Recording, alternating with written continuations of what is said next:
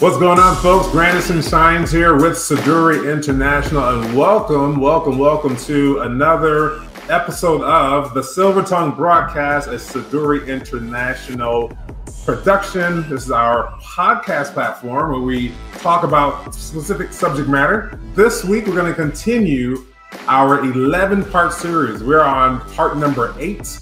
It's called the Leadership Path, the essence of excellence and successful leadership. Today, we're going to be talking about the heart. And I'll show you the graphic here later on.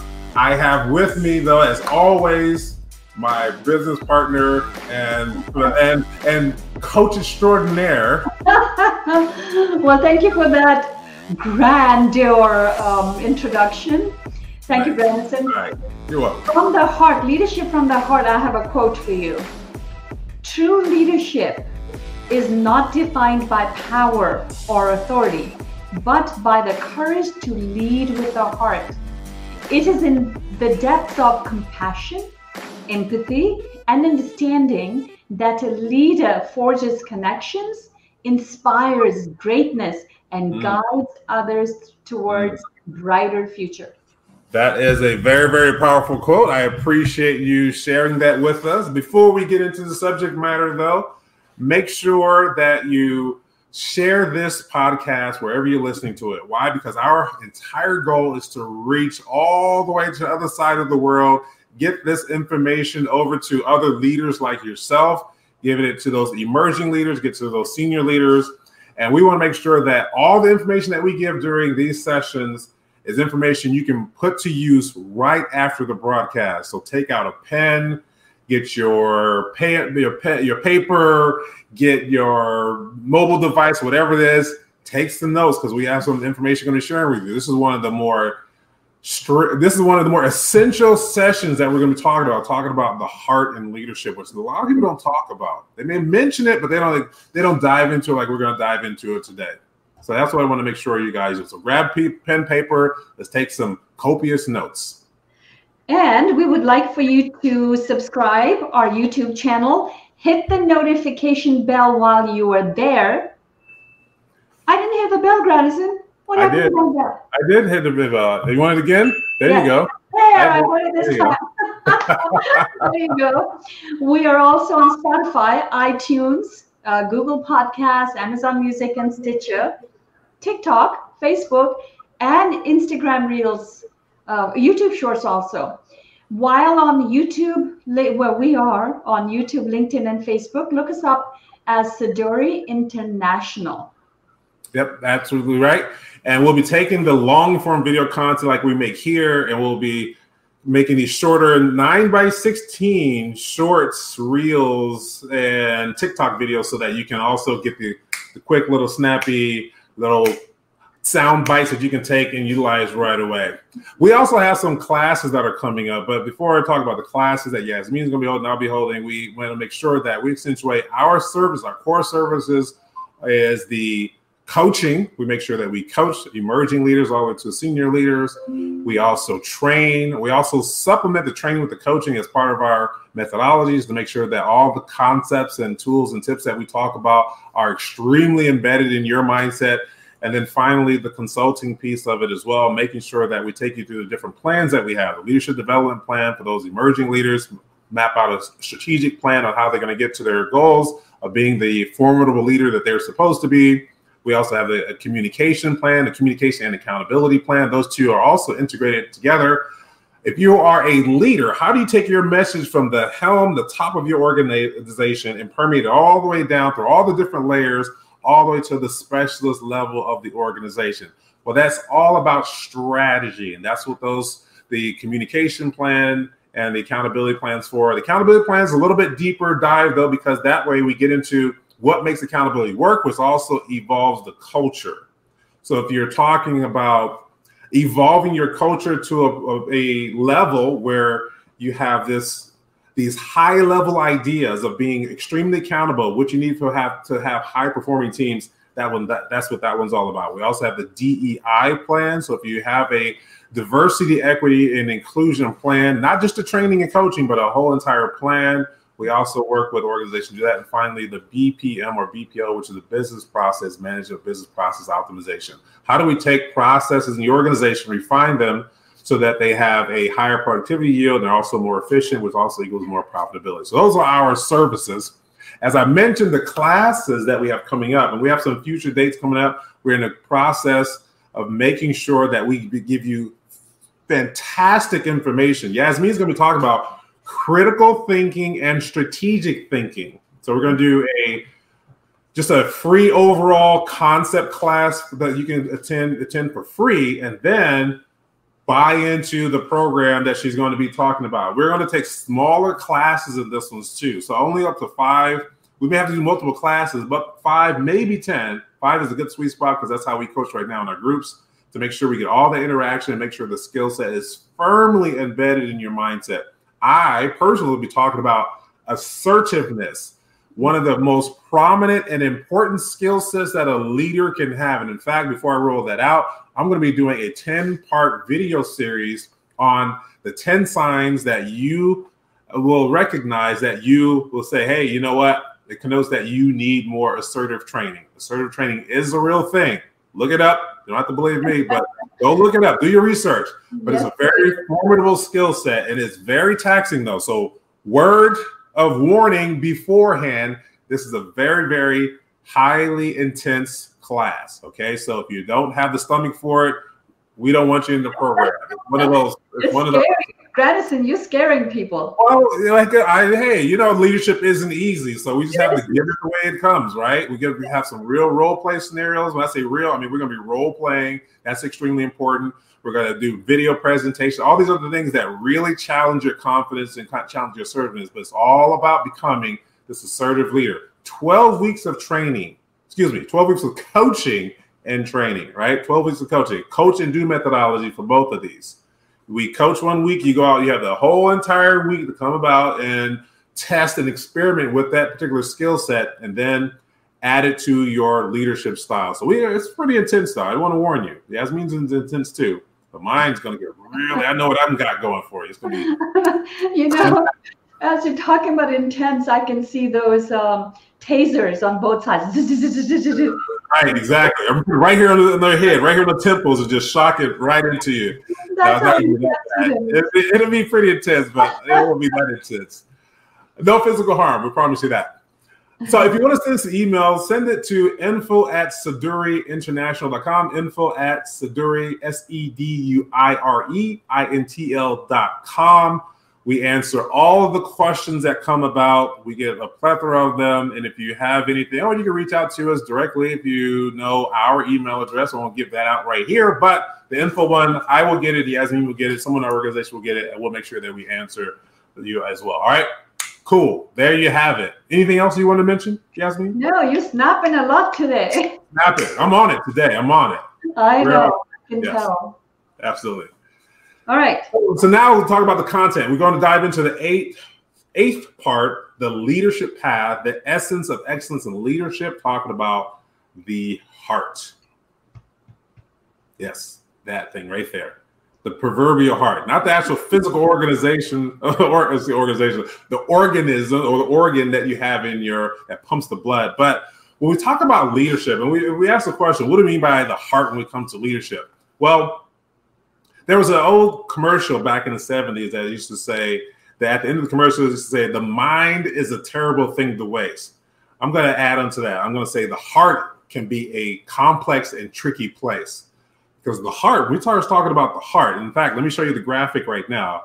Here's the graphic that we've been showing you for the past 7 sessions or 7 episodes for this graphic. Right now, we're talking about this one right up here at the apex of this triangle, talking about the heart.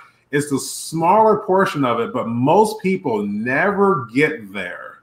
Most people never lead from the heart. A lot of times we like to manage from the numbers. We like to manage from the performance aspect of things. But when you start talking to and dealing with people, you really have to adhere to the heart. Now, all these other sections, as you see within the color spectrum that you see internally within the triangle, we did all 7 parts going up to human nature. Now we're at the purple aspect of this, the apex, the heart, the heart, the heart, the heart. Now, the heart is, I say it's tricky because There are a lot of times that people try to manipulate and pull on the heartstrings. And you have to be a very, very discerning leader. And you have to have the skill set, the discernment skill set beforehand. You have to listen to intuition, but you also have to couple it and interlace it with the knowledge, the wisdom, and insight that you have so that your heart doesn't get played.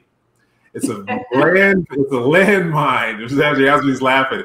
It's a landmine to be utilized strategically.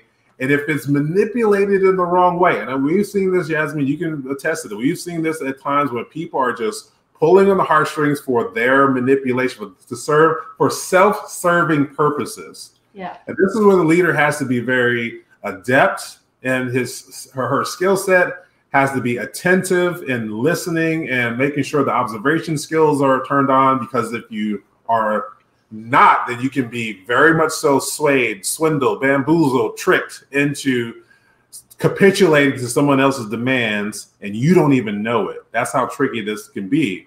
Yeah. So the heart is one of these, again, it's not the physical organ that you have in your body, but this is the part of you that has the compassion, the empathy, the sympathy part of leadership that you need in order to have that softer part of you as a leader. It doesn't matter how stern you are. If you have the heart, you can still be assertive, but you also have that compassion. You have the passion, the compassion, the passion, the sympathy, the empathy in order to move your agenda forward for you, not just for you, but also for whoever you're dealing with and the organization, the people that you serve.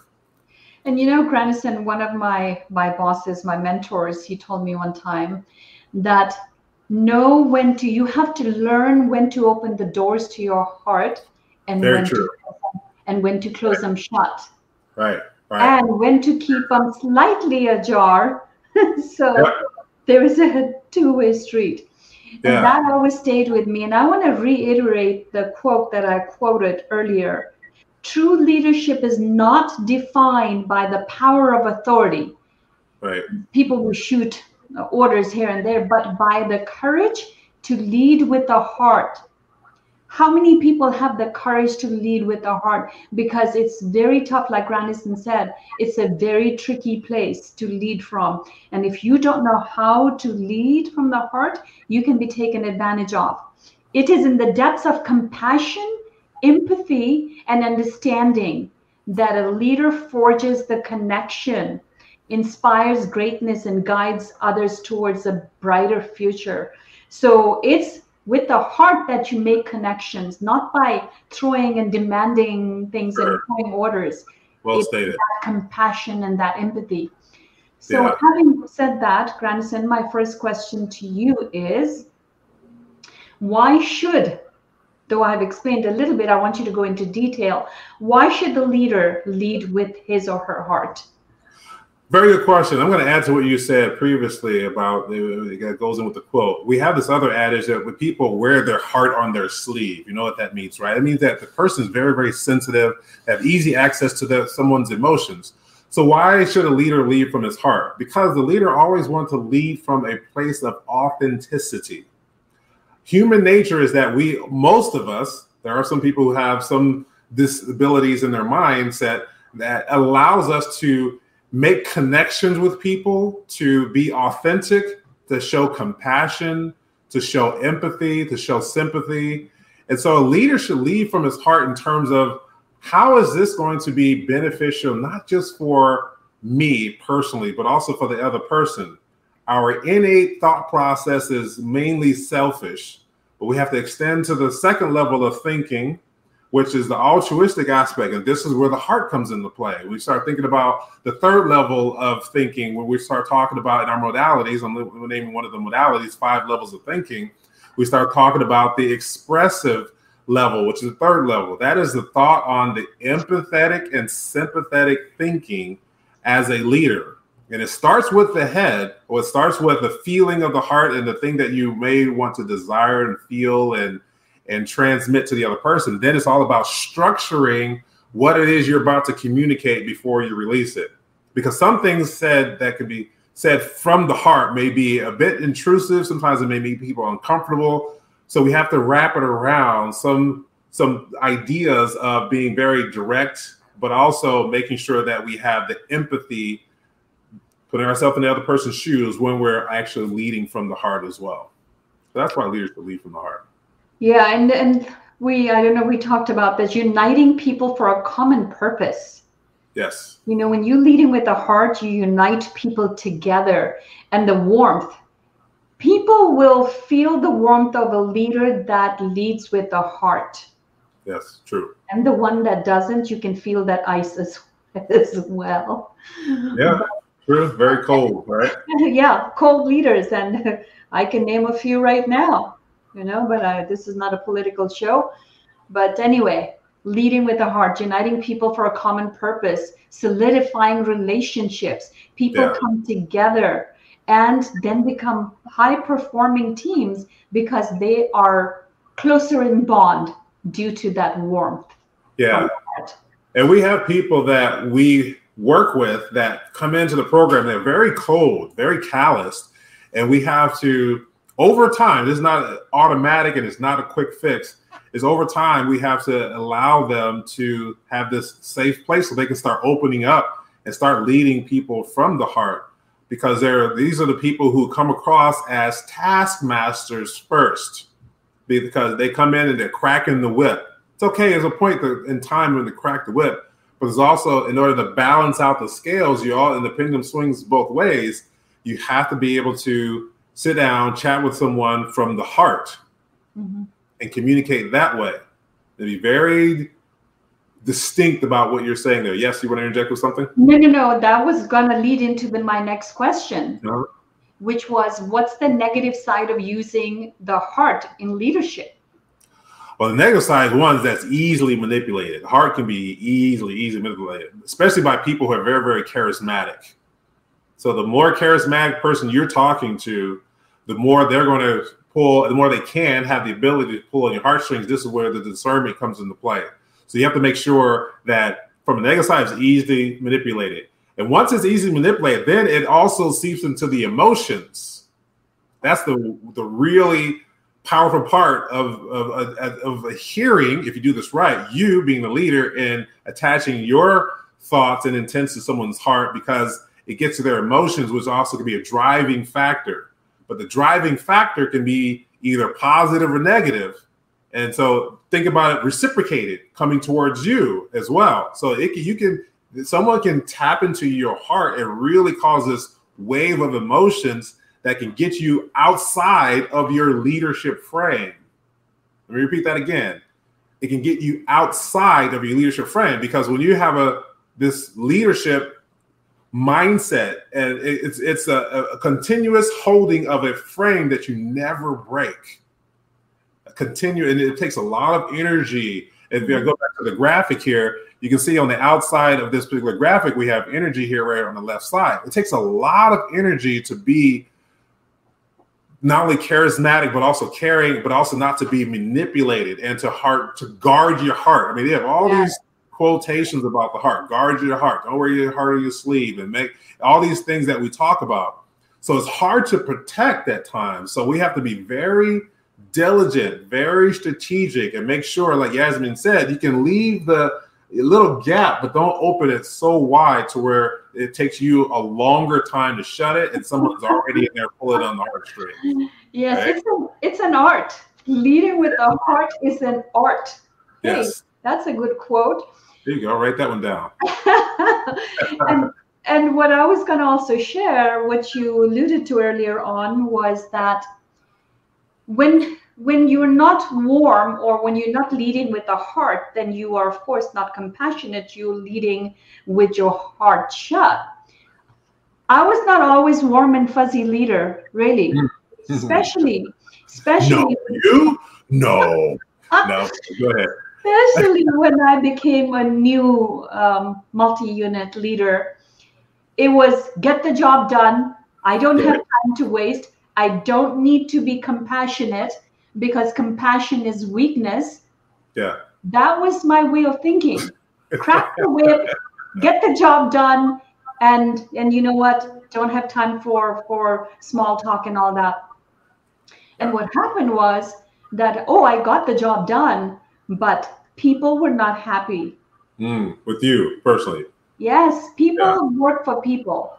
Yeah. And my boss pulled me aside one day. He says, you know, you're doing a great job, but I want you to work on something, compassion. I said, what the heck is that? What the heck is compassion? What are you doing? Who uses that nowadays, right? He said, be a little gentler, a little calmer. Listen to people. Hear what they're saying. Stop and smell the roses. I'm like, but I got places to go. I got things to do. He said, have others do it for you. Let the magic work for itself. Lead with your heart, and people will do whatever you want. And that's a very strong factor, yeah.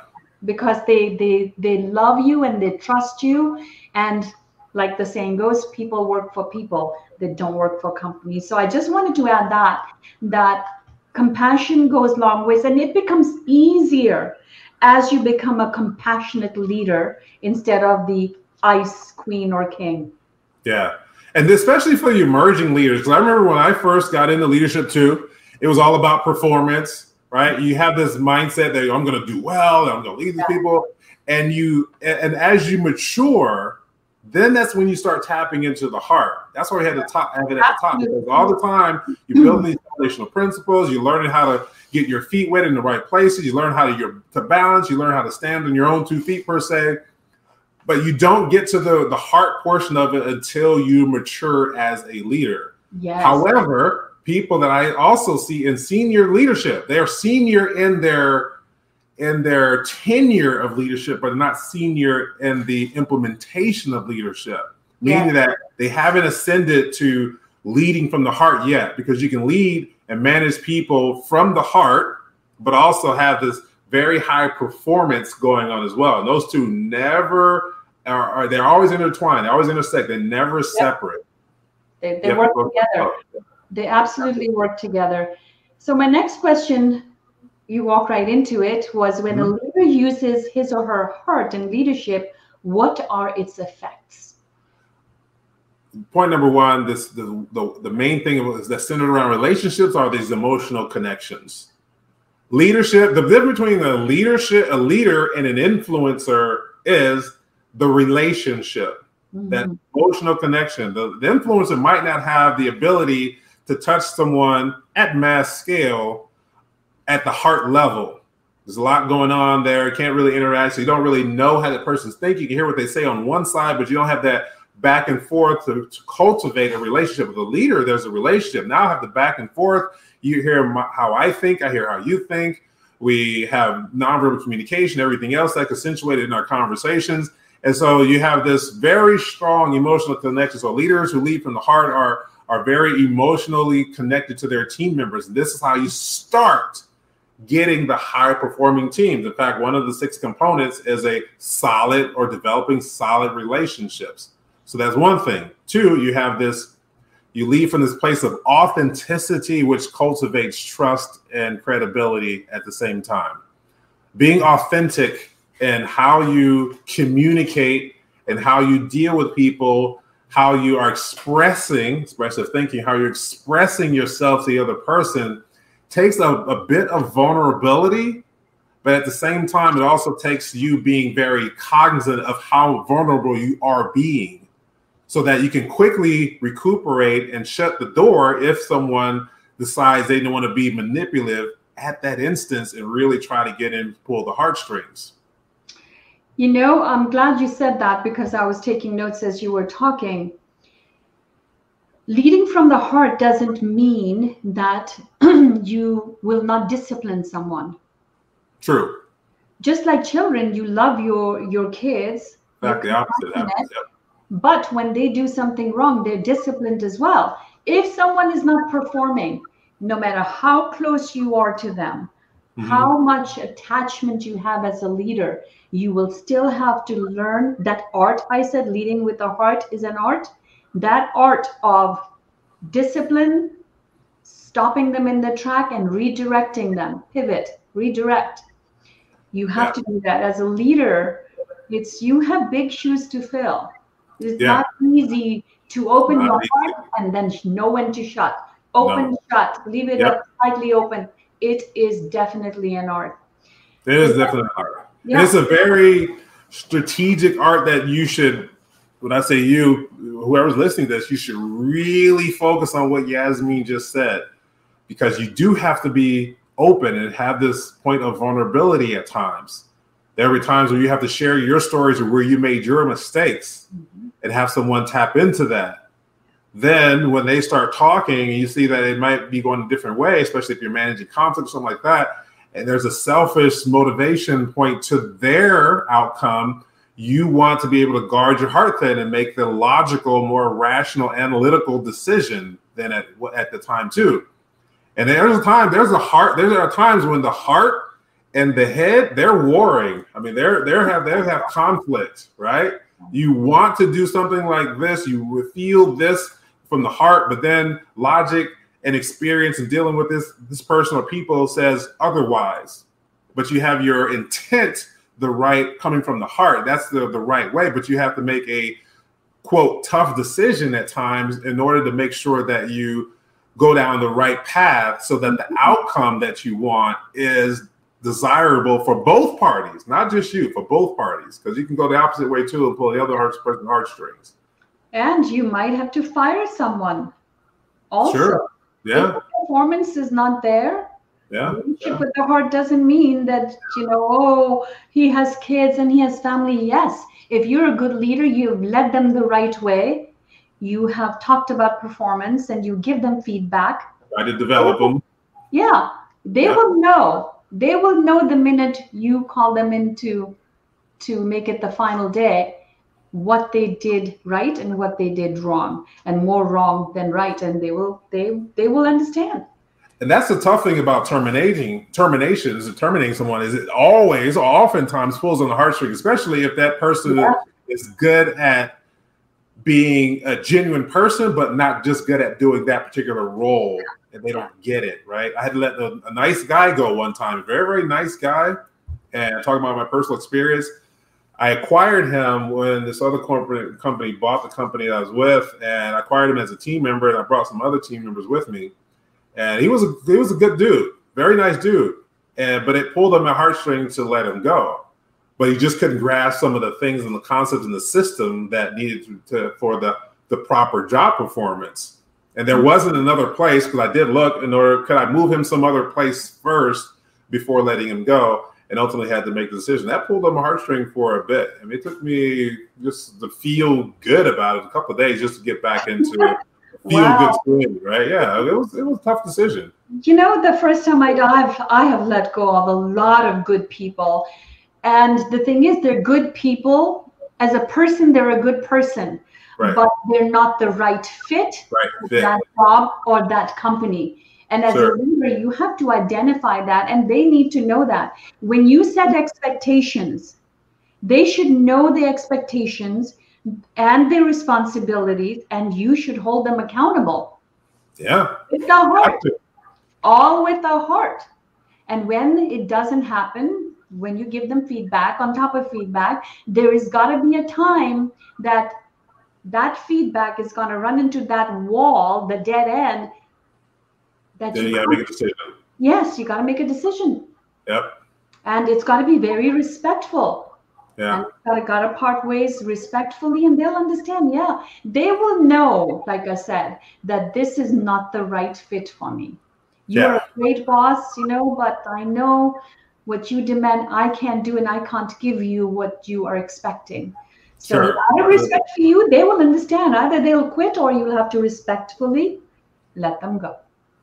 One of the other final points I want to make with this, because this is extremely important for you who are listening to this, is that when you lead with the heart, one of the better outcomes and effects of this is having this positive culture in your organization. Here's the kicker, though. It has to come from the top. Mm-hmm.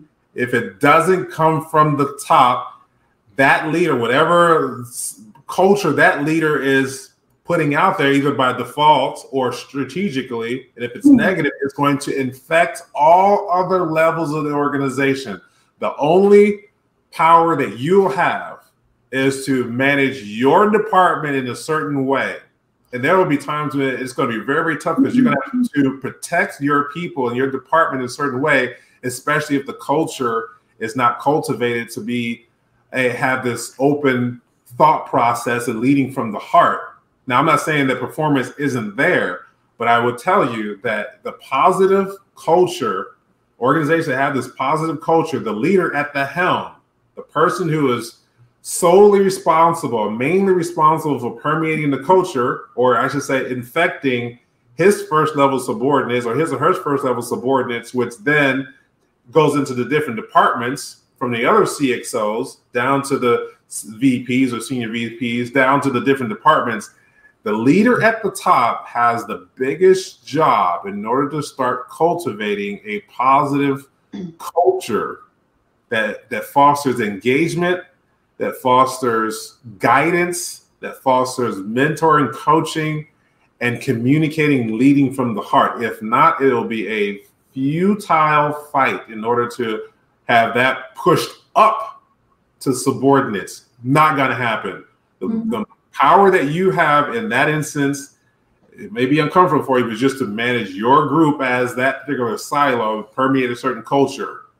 And this is where Yasmin was talking about people work for people, because then they're going to follow your lead. That whole aspect of the game we used to play when we were little kids. Follow the leader. Remember, I don't know if you guys played it where you were, but we played it. It's ours, Pakistan, but we played it a lot here. And this is how kids start to understand how to follow other people and start to, because of human nature in that aspect. The positive culture is extremely important. I just want to accentuate that a little bit. What do you have to say about fostering a positive culture when leading with the heart? Well, same thing. Like I said, it fosters not only trust, loyalty, sense of belonging, and in turn, it enhances collaboration and performance. Sure. Yeah. And if we talk about human nature, people want to be heard. So if you're leading from the heart, you're going to have the opportunity to make sure that your people are heard. They want to feel valued. So having that value feeling that they matter in the organization by giving them the empowering aspect of doing certain things for their level of authority as well. And also connoting to them that, hey, you need to also lead from the heart, but also lead from a performance management standpoint. Yeah. Cultivating the relationships. Absolutely. Right. That whole aspect of making sure that all of your team members are infected with this positive thought process of feeling valued. They also want to feel acknowledged, giving them the knowledge, giving them the proverbial slap on the back and the proverbial fist bump by acknowledging out in the open when there's a thing done right, especially continuously. And but also having to say again, helping each other too, collaboration, helping each other. Collaboration. Yeah. People want to have these feelings. Go ahead. What are you going to say? Another effect, the first one was emotional connection. Another effect from leading from the heart is authenticity and trust. What can you tell me a little bit about that? Well, authenticity, we talk about the 5 parts of the authentic self, which also permeates the heart aspect of this thing, meaning that the mind, the will, the imagination, the emotions, and the intellect. When you start talking from the heart, you tap into someone's mind in a positive way, their will, you can then bend their will, right? You can, when I say bend their will, they're going to make the decision to actually bend their will. You're just influencing it. You have the imagination. People start to utilize the imagination in a more constructive and the proper way to solve problems, if they're critically thinking about situations, those sorts of aspects as well. People also start having their emotions in check as well, because you're going to help them manage their emotions, but you're also going to communicate to them with all the authenticity of the things that doesn't make the emotions flare up. So you may have a passion, or you may have this passion that you talk with and you're leading them, but it's not misleading, or it's not derogatory, and or being some sort of negative manner in that fact. But then also from an intellectual standpoint, giving them the proper guidance and leading and education and things that they need in order to foster true leadership. You're going to make sure that you help them understand that. All of that builds trust. Mm-hmm. when done right, all of that builds trust.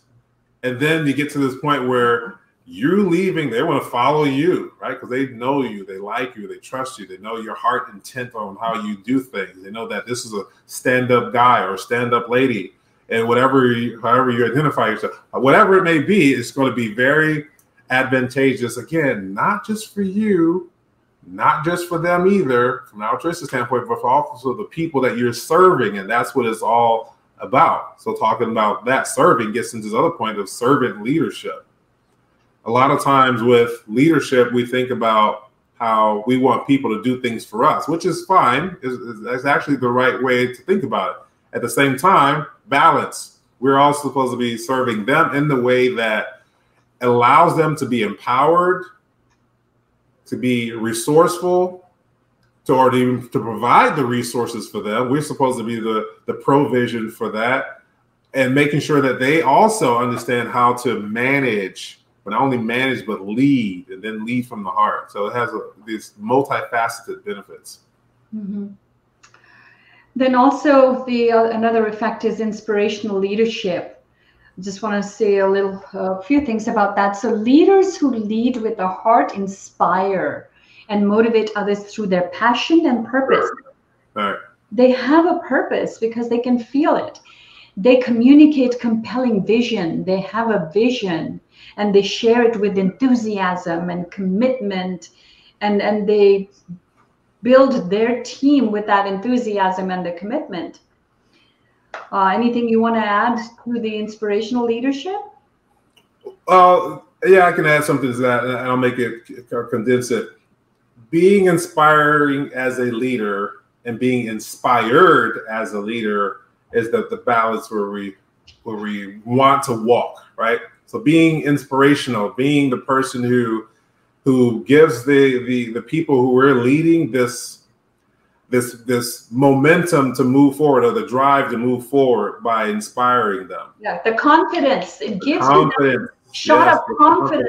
Yay, we can conquer the world. We can do this. Exactly. Yeah. And that's where like you were talking about earlier, the word magic. That's where the magic happens, to be inspiring, and also be inspired by the people that you're leading.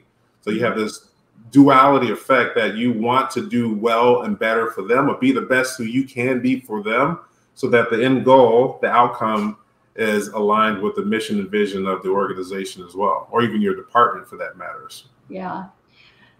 Well said. Talk a little bit about empathy and understanding as well. Empathy and understanding. So empathy, of course, we have to go back to the modality, 5 levels of thinking. First level of thinking is self-centered thinking. Second level of thinking is altruistic thinking. Third level of thinking is expressive thinking, thinking on the aspect of empathy and sympathy, as we were talking about earlier. Empathy, getting into the understanding of being emotionally intelligent on when to be more assertive and when to be a bit more lighthearted, for lack of a better phrase. So being not aggressive, but being assertive, being the portion of, and being assertive, you can't lead from the heart and be assertive. It doesn't have to be like this whole aggressive or passive aggressive or super soft person. We're talking about leading from the heart. Leading from the heart is all about doing the right thing in terms of your integrity as well. Factors into that integrity piece of it. So being emotionally involved, or having the empathy aspect of things, also transitions over to these other traits of the skill set that you should have as a leader. But it's very defining in terms of how to do it. It's also very strategic. You have to be in the know, to be very, very self-aware, extremely self-aware, and extremely others aware as well. And then you also have to be extremely situationally aware, because all 3 of those has an opportunity to get to the heart and start pulling on the strings. Mm-hmm. And it also supports individual growth and development. Sure. Yeah. Absolutely. You touched a little bit on servant leadership. Elaborate a little bit more why the servant leadership specifically involves the heart. Because in order to empower others, in order to provide guidance, in order to be in a position of removing obstacles, in order to be in a position of delegating properly so that they can be successful. It takes this open aspect of providing the resources that the person needs in order to be successful. Mm-hmm. So a leader, think about a servant. A servant provides things for the person that he or she is serving. So we're in this provision state, or this provisional state of always providing for even our subordinates. Now, you may have seen this topsy-turvy. There was a book written called Servant Leadership by, I forgot what the gentleman's name was. And I read it. It's a good book. Yeah. And it's based on a lot of the principles of the Bible and leading that way. However, the servant being this providing person and establishing well-being and the proper culture, us leaders, we're supposed to be the fixers and providers of that. Mm-hmm. We have to be resourceful, or even teach them how to be resourceful when we're removed from the equation because we might not be accessible. That's being servant as a leader, or being that servant leader you're talking about. Yeah, and it builds a culture of mutual respect and shared success. Yes. So, yeah. And that's where exactly you want to go, because that shared success, if you peel the layers on your back, go back a few steps, it's all about being provisional for the people that you're serving. Let's talk a little bit about the connection of EI, emotional intelligence, and the heart. So the connection of emotional intelligence. So emotional intelligence, again, being empathetic, that's where that idea comes from as well. So when you tap into the emotions, now the emotions and the heart intertwine like this. For those who can't see me, I got my fingers crossed. They go hand in glove. The two peas in the pod. They're Laverne and Shirley. They're the knife and fork, right? I mean, they go hand in hand all the time. So to be more emotionally involved does mean that you also have your heart centered on the opportunity. So when you're emotionally involved, you got your heart in it. Now it can go either way though. Positive emotional aspect, negative emotional aspect, to where people are very highly energetic or even being derogatory at some point, whatever, but the emotional state is not in the right way. But if we are emotionally intelligent, we can adhere to different people, different situations at different times, and still have the outcome be successful. But you have to have emotional intelligence, because you have to understand what state of mind that they're in. And you may have to pull on their heartstrings in order to calm them down so they can get into the right emotional state, so then you can provide the leadership that they need in order to be successful at that moment. So people who lead with the heart, are they good at resolving conflicts, strategic thinking, and making sound decisions? They have the right components. Doesn't necessarily know the skill set, or that they're adept in the skill set. They do have the right component, because in order to truly see, especially conflict, the components that you're mentioning there, you have to be able to see where the people are emotionally and be able to tap into that. You can't drive it and or resolve it from a place of aggression or being aggressive. It does take a standpoint of, you can be assertive but not aggressive. It does take a standpoint to where you have to be able to bring them down so they can professionally resolve the situation, just taking conflict resolution for a skill set. But the person who has access to his or her heart authentically has the right component. Now it's all about learning the skill set and being adept in the skill set. Exactly. The art. The art of it. Yeah, exactly. Art of it. Yes. Yeah, you have the heart, and then you have the art, like you were talking about earlier. Yes. And last but not least, let's talk about the positive culture and engagement that it fosters.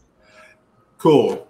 Like I was talking about earlier on, I'm going to talk about the culture piece of it. It's a must. It's extremely essential for the leader at the helm to really understand this fact. And in fact, if he or she doesn't, and they find themselves being more of a driver cracking the whip and not really adhering to the culture of the organization, because that person is very much so responsible for how everything else transitions into the organization. Just to give you an idea, I was watching, there's a series on Netflix called Dirty Money. And in one of the episodes, they had the CEO and the COO who became the CEO of Volkswagen when they were making their TDI, their diesel engines, and they had this defeat device. Well, they were talking about the culture of the organization that was leading to be very, very deceptive in order to get their product into the marketplace. Well, they were talking about it from being from the helm of the organization as well. Just to kind of give you a slight or an actual reference, making sure that the leader, if the leader is not in the right place from a heart perspective, it's going to be very, very difficult to have a positive culture in the environment, no matter what you do. And until that leader gets the slurp jerked out of his or her chain, then and then really even come to a whole new brand, apologize to people, and start strategically aligning themselves for more positive outcomes, the culture will not change, and the engagement will not be there as well either. You may have some engagement, you have people dealing with each other, but the engagement may be toxic. The engagement may be conflict confronting, and these are the organizations who never get out of the storming phase. If you look at the Tuckman model, they never get out of the storming phase. They have the adjourning, they have the forming phase. They got the teams, they formed the organization, all the teams, the different departments. But then they get into this place where they get to storming and never get out of that, get to the performing stage effectively. Yeah, exactly right. All right, that's all the questions you have. Is there anything you want to say to conclude?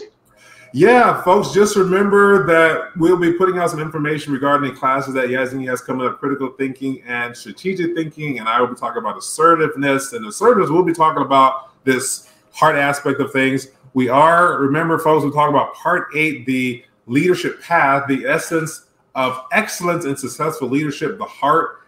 The next conversation we're going to be talking about is integrity. Then we're going to go to energy. Then we're going to go to acceptance. Integrity is also a big one. But making sure that you take the information that we have here and just listen to it again. Even if you have to draw the audio, you'll be able to get the audio streaming from our podcasts, like platforms like Spotify and Stitcher, Google Podcasts, iTunes. Listen to it again. I guarantee you're going to get something else out of it each time you listen to it, but it's very, very essential to understand how the heart works, okay? How the heart works. And it's all about understanding people, human nature factors kicked in, all these foundational principles that we spoke about, communication, leadership, community, all the other past 7 sections culminate up into this one section as well. Because if you have the heart permeated with all 7 of those sections, you can do very, very well as a leader. So that's all I wanted to add. Yeah, while you were talking about, I was thinking how there is the physical aspects of the heart, and then there are emotional aspects of the heart. And last but not least, there are leadership aspects of the heart. Leadership aspects of the heart, and that's exactly what we're talking about. Yep. Which, like I keep saying, is an art. And once you learn that skill, that art, you will become a leader that leads with the heart. Absolutely. Fantastic with that. Thanks for that. Folks, I'm Granison Shines here with Yasmin Murray. It was a pleasure talking about the heart. Absolutely. Until next time, we will be back talking about integrity. All right. Talk to you later, folks. See you. Bye. Bye.